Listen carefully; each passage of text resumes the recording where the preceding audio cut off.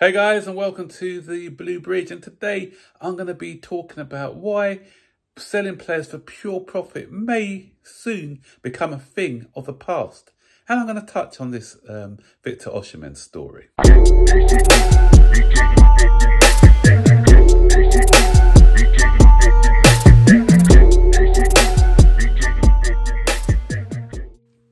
So before I get to the main topic of this video, I'm going to be talking a little bit about Victor Oshimen to Chelsea.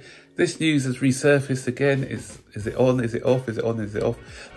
Fabrizio Romano has been very consistent in this. Is that Chelsea like the player, they're interested in him, but they don't want to pay over the odds, and his wages are an issue. But some reports, especially in Italy, it says that the Napoli directors are in England trying to sort out a deal, some sort of swap deal, which involves Lukaku. It won't be like a swap deal, you know. We'll give them money. They'll give us money for Lukaku deal, and they want Casadei apparently as well. And then we can take Oshimen for 60 million euros if the reports are to be believed. So. And you got some in the nose jumping the gun saying that Oshimen has agreed terms with Chelsea and they just need the deal to be ironed out between us and Napoli. And there's people don't learn though, because everyone's getting excited. I've seen teams already with Oshimen in there and everyone is like talking like it's a done deal. Guys, it's not a done deal yet. There's plenty of twists and turns that can go on in this deal. As we saw with the Conor Gallagher one, even when you two take a medical and you sign preliminary contracts, until all the contracts have been signed, sealed and delivered, then take nothing for granted, sorry. So you know what? I'm staying clear of this story at the moment, although I've just reported on it, so yeah. But I'm not believing anything at the moment, and not saying that it's a done deal, because we've seen it with Elise before, we've seen it with others. So I've learned from my past mistakes, and I'm not going to get carried away or, you know, put him into teams and say he's going to go straight into my fantasy team or whatever, because the deal hasn't been done. So that out of the way now. So what I'm going to be talking about now is this pure profit, because that's like a buzzword going around at Chelsea at the moment, is pure profit, selling our academy players for pure profit to balance the book, etc., etc. But you know what? It can't last forever. So I think this season is going to be the last pure profit, or maybe next season at the very most. And I'm going to tell you why. Because at the moment, the rules are, you know, come the end of the transfer window, you're going to have to name 25 players for your squad, in which 17 of those have got to be only 17 can be non-homegrown players, and the other 8 have to be homegrown players. So we can't, you know, this is, at the moment, is the situation. We have 19 non-homegrown players on our books in the first, what you can say is the first team squad. Although some of them, those who come back from loan, I've included in this tally as well. But it's not all doom and gloom. There is a lot of wriggle room, because out of those 19 that I've mentioned, we've got 3 of them who are under the age of 21, so they don't count as non-homegrown because of their age. So that's Gusto, Gueye and Washington. Gueye, I keep forgetting, I'm not doing his name properly, but those 3, but as they get older, they will then become homegrown. And there are at least 5 players on that list who will not be at Chelsea any longer. If it's not this season, it's going to be the season after. You heard me talking about Lukaku earlier, so we're trying to get rid of him from the team. He doesn't want to be here, so he'll be going to Napoli or somebody else, but he won't be here come the end of the window. Kepa is another one, a bit more difficult to shift. Saudi was looking good for him, but we don't know anymore. But the Kepa may be included in the Napoli deal if we can get that one. There's talk about that one as well. So Kepa will be off the books. Datro Fofana has already got offers here and abroad, so he'll be going. I don't think he'll be counted anyway, because he's not, was he 21 or nearly 21? I can't remember his age. But so he'll be off the book. Casadei definitely wouldn't have been counted as a homegrown, non-homegrown anyway, because of his age as well. But there's talk, as I said previously, that he's maybe included if we actually do a deal with Napoli. And Petrovic now, he's going to be fourth in the pecking order for goalkeeping. So I just can't, he's looking for another club. So that's it. So that leaves us, with all those players I've just mentioned, that leaves us with 11 homegrown players. So that gives us wriggle room to, so if we do get an Oshimen coming in, if we do get a João Felix coming in, for instance, then we still have room for another 3 homegrown players. Non-homegrown players, sorry. But if I go down the list now and I look at all the homegrown players, so remember I said we needed 8. So at the moment we've got, let me count, 1, 2, 3, 4, 5, 6, 7, 8, 9, 10, 12, 13, 14, 15. We've got 15 at the moment, so yeah, we're all good.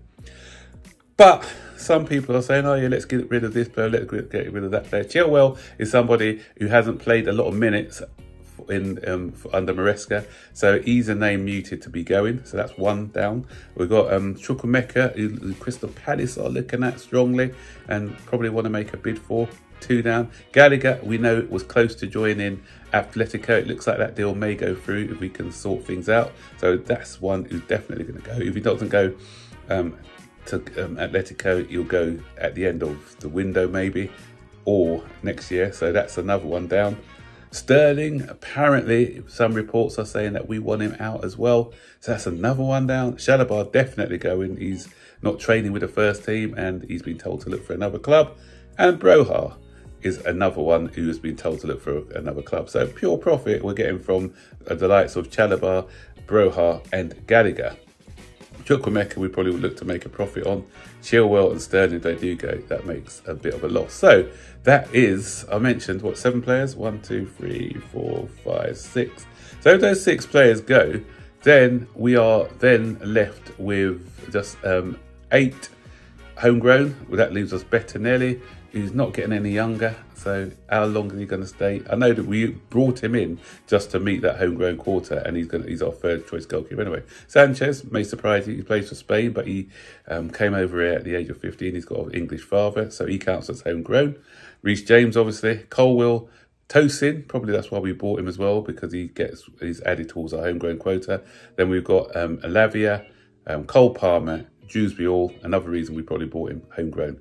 So those are the ones that we have left. If the others who are rumoured to we want to sell or get rid of, those are the ones that we'll be left with. So that's 8 we've left with. So the season after that, say that they say, okay, we want to do more pure profit. Let's get rid of Reece James. He's quite, if he can stay fit.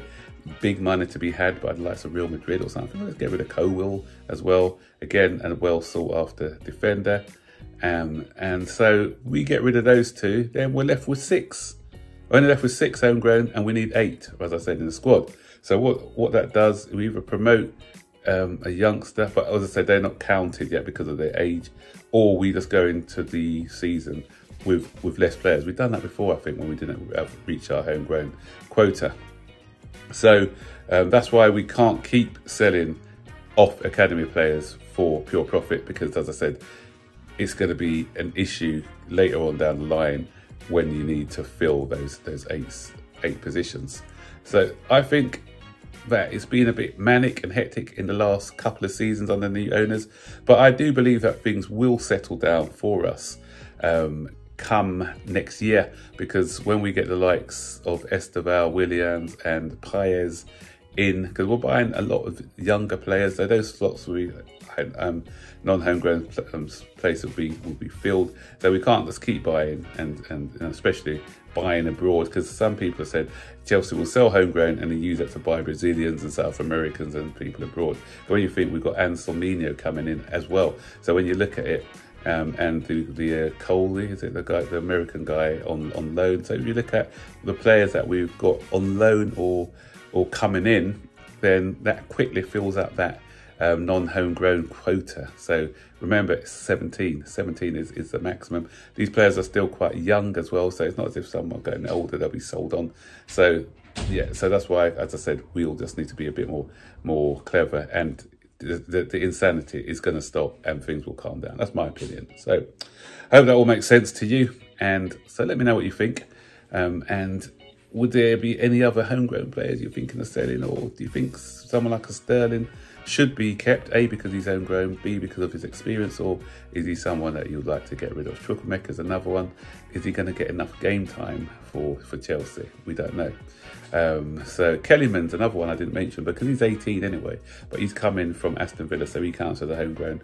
If he proves to be a good player, then he may get promoted later on down the line. So that may offset the selling of Chukwuemeka if we do sell him.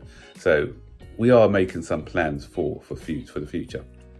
Anyway, guys, so that's the end of this video. So let me know what you think in the comment section below. And don't forget to like, subscribe, turn on post notifications so you're notified every time I make a new video. So take care. Bye-bye.